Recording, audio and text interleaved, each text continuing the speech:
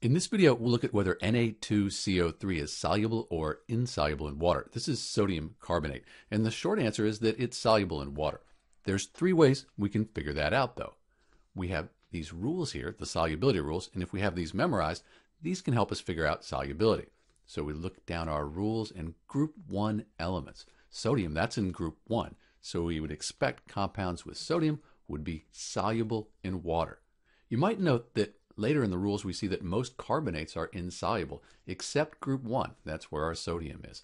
So, based on these rules, it should be soluble in water. We can also take a look at a solubility chart. So, here's our solubility chart.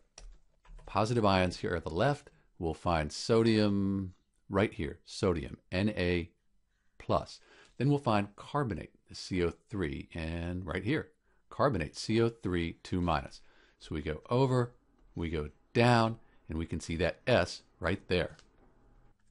That S tells us that sodium carbonate is going to be soluble in water. When we put sodium carbonate in water, it'll dissolve and it'll break apart into its ions. We'll have Na+, we'll actually have two Na+ ions, sodium ions, and then we'll have the carbonate, CO3, 2-. Those will be aqueous. They'll be dissolved in water. We'll write a little AQ after them to show that. There's one more way that we could figure out whether Na2CO3 is soluble or insoluble. We could just get some solid sodium carbonate and put it in water. We would expect, based on the solubility rules in our solubility chart here, that it would be soluble in water. This is Dr. B answering the question whether Na2CO3 is soluble or insoluble. It is soluble. Thanks for watching.